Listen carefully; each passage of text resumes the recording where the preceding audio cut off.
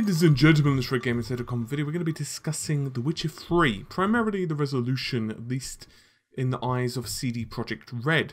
Michael Kaczynski, hopefully I'm pronouncing that correctly anyway, he acts as the senior art producer at CD Projekt Red's The Witcher 3, and has been discussing the resolution and why the developers have been so bloody confident when it comes to all the versions of the game.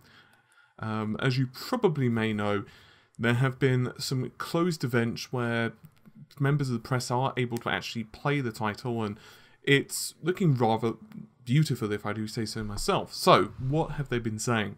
Well, the reason they've been doing this, and I quote, is the answer is simple: we're just very confident of what we've managed to achieve. The Witcher is just simply a good game, regardless of the platform. We've shown the game on all platforms in a recent preview event, and we did this to show there's a little difference between 1080p and 900p in terms of the actual experience you get. The numbers are just numbers, it's the adventure and the thrill you get from playing the game which counts, he added. Now, of course, there are a couple of caveats. First of all, the Xbox One version is running at 900p currently, while the PlayStation 4 version is running at 1080p, once again, currently. Now, I have a couple of comments to make on this, and the reason I'm mostly covering this is because it serves as a rather interesting set piece considering recent news. Now, as you've probably heard, there have been various bits of news recently have popped up that one of the main reasons the PlayStation 4 is actually ahead in sales, at least according to opinion polls and so on, is because of the resolution. In other words, customers have been citing that they've been buying the PlayStation 4 simply because of the higher resolution that it operates on. We've covered that more in the video Nielsen. It's also an article as well, so you can check that out. That's Nielsen, in case you're unfamiliar with the spelling. And although obviously the Xbox One certainly had a lot of strengths in its own kind of column, including brand, innovative features and so on, better resolution was what the PS4 won out. And it's quite interesting because we know about the whole resolution gate and so on, and some developers disagree, some developers kind of agree, and it's a bit of a thing. Now, if we do a basic mathematics on this, and if we pull up the calculator, and I'll just do it kind of live for you guys because I'm a twit and forgot to get it ready, and it seems easier. If we go 1080p times 1920, it is, of course, 2,073,000, rounding it up. If we go 1920, which is like 900p, which is 1600 by 900, we get, of course, 1.44 million. So there's obviously quite a lot of difference in terms of the number of pixels. However, and however is the key word, there are some things we have to remember. The first, of course, is screen size matters, as well as the native resolution of the screen. What I mean by this is that let's assume for just a second that you happen to have a 50-inch 4K screen and you're sitting fairly close to it. There's a higher probability that you're going to actually notice this than if you're, say, playing on a 24-inch 1080p screen, just simply because of course, how the actual TV works. But let's face it, there are more to pixels than just the number of them, and this of course includes the actual quality of the pixels. In other words, what, say, is going on with the lighting, what's going on with, say, the texture quality, and the various other aspects which actually make up an image, and even down to things such as anti-aliasing. Moving away just for a second, and I think it's important we don't get too off message, but onto the frame rate side of things. Naturally, it will be extremely interesting to see just how well the game performs in terms of the actual frame rate. In other words, can it maintain 30 FPS? Now, personally, from what I've heard and what the developers are telling anyone, yes, performance on both machines is pretty excellent. However, of course, we will be testing that over the next couple of days. But let's face it, The Witcher 3 is such a huge game. There's probably going to be the odd area here and there which isn't so optimized, or maybe a few bugs here and there, just simply because of the huge open world nature of the title. Despite the fact, of course, CD Projekt Red have postponed that release date just a couple of times to ensure the best quality possible.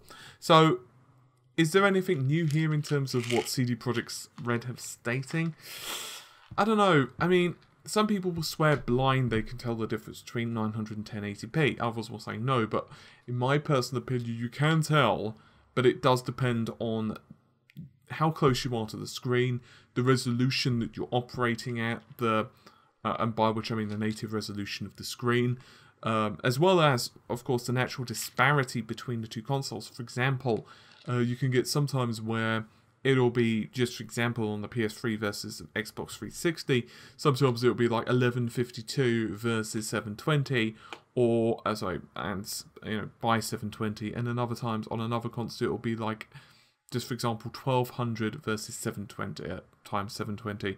So in other words, there's very small amount of difference, just a couple of pixels. You probably can't tell.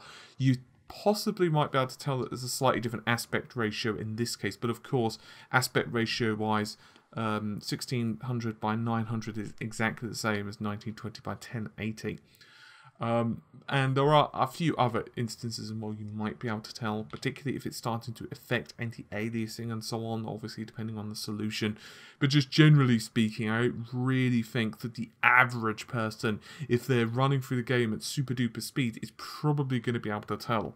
But, you know, I think it also does depend on the title. But of course we will be doing a full visual analysis.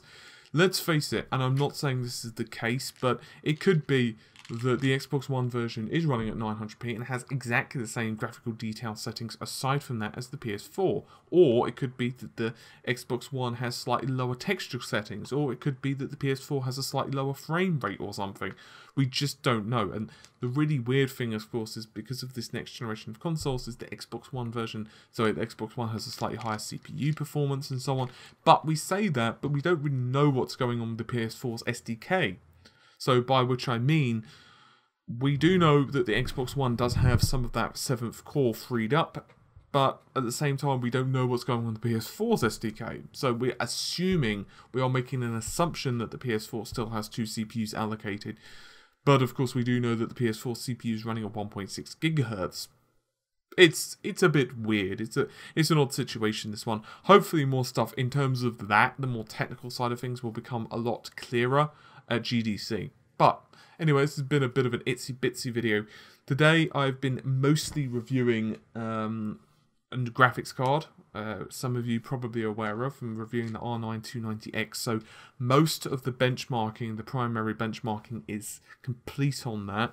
And I've also been recording Resident Evil Revelations. In case you're wondering where we are regarding that, all of the Xbox One footage is finished. Most of the PC footage is finished, and we need to do the PS4 footage. We've got quite far, basically just where you're about to escape the first main location fight, kind of like the first main boss. But, so we've got we're about 50% of the way through, is pretty much the best way of putting it. In case you're wondering why the PS4 version is behind in terms of how far we've got it, it's pretty simple.